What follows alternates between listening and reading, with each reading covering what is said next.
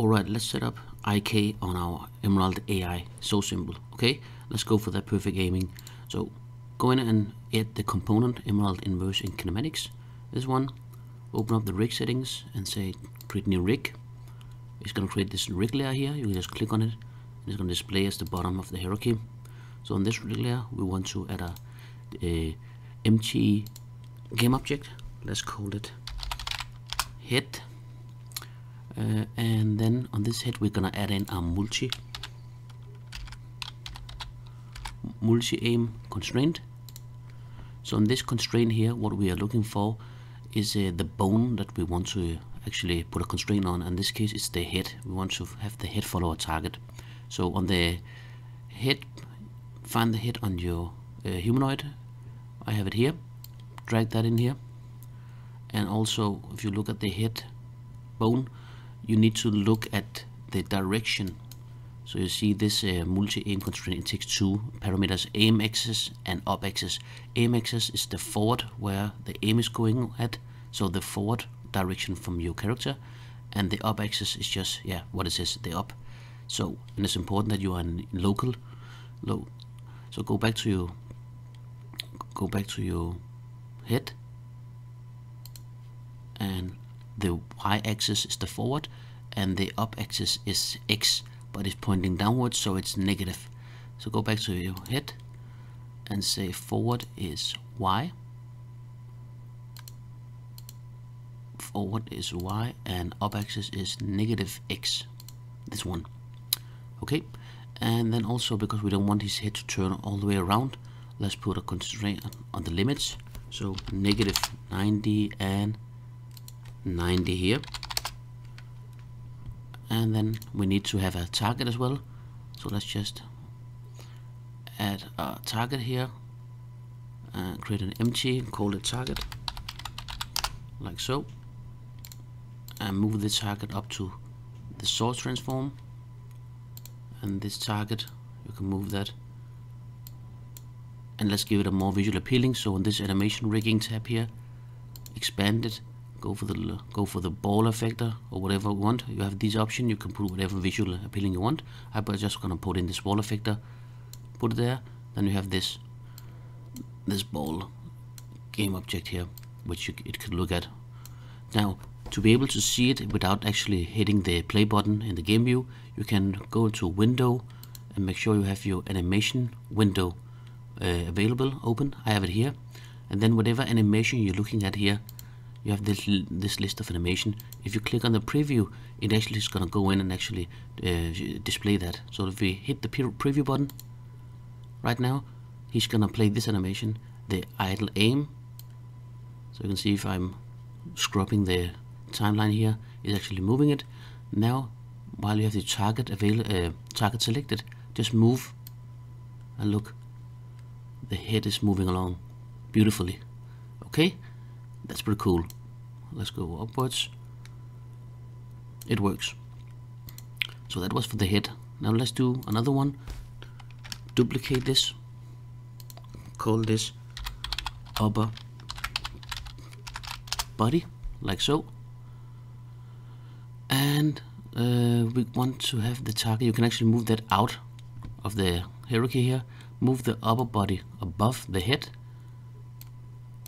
like so, and then make sure that you are selected the right bone. So I'm looking for the spine here, and make sure that it is this spine here, so it's moving that way. And again, look at the direction.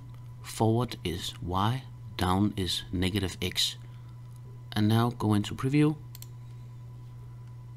and let's move the target.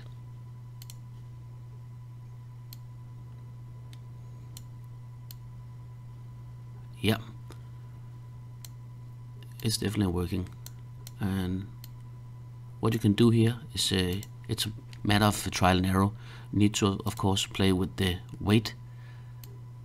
So I'm gonna put the body weight down to 0.5. Let's try it again.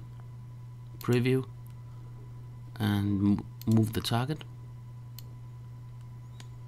Yeah, so now it's more a natural movement rather than a stiff movement. Okay, let's make another one.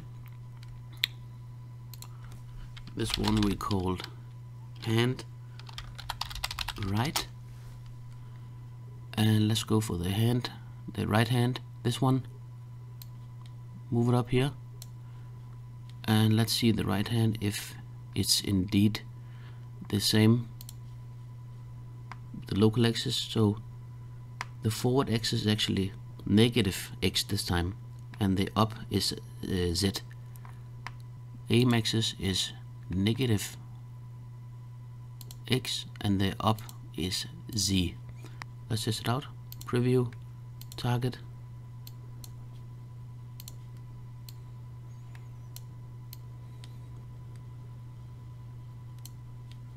Yep. And what you need to do here is a matter of trial and error. So go to your hand, and then you're gonna play with these offset setting. Okay.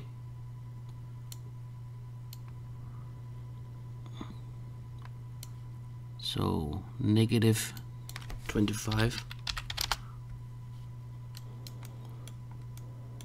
and if we look from above, negative 25, and then the C, negative 18. Negative 18 to negative 25 and negative 18. Let's look.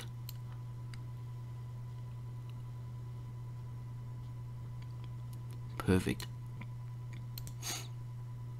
Now let's fix the left hand here. So create an empty again and call it hand IK fix, like so. So for this one, we're actually gonna add another constraint called two-bone IK constraint, this one.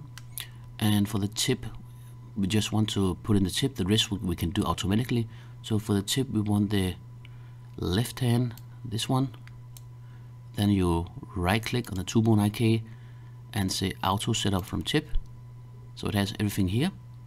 Okay, and what we want to do now at this point, it created two game objects, one called hand IK target and a hint. So take these two and put them under the right hand. So right hand right there. Okay, and then if you play your preview here, you just need to fix your hand now. So take your target first and just adjust it as you should be. So this is a matter of just trying it out until you are satisfied with how it looks. Maybe like so. And while you have it like that, in preview mode, you can go up and say right click on transform, copy component, disable the preview, and then right click and say paste component values, preview again. Now right hand's in place. Now we need to fix the hint. Take your target here to see how it's aligned.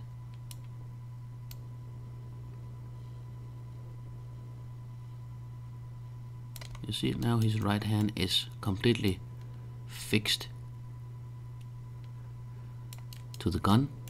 So now you have your perfect aiming and it's following along nicely. That was a two-bone IK constraint. If we look at the hand now, we want to leave all the other things as it is. You can of course manually adjust things here, but we don't want to touch those for now. So go out of preview mode. Okay, so go into preview mode. Let's check it out. Hit our target and move it. Yeah, you see? Now our hand is constrained to the weapon. Exactly. Cool, it works. So the way it works on your player is actually on your player character. Mine, I'm using the FPS engine here. You have the target position modifier, and actually when it goes in and plays, whenever your AI has a target, it will actually go in and use the target position modifier as its aim source. So if you're seeing that he's not correctly pointing at your target, then you can always adjust your target position modifier on your character. Okay, so that was it, guys. I hope you learned something. Thank you for this quick little tutorial. See you on the next one. Bye.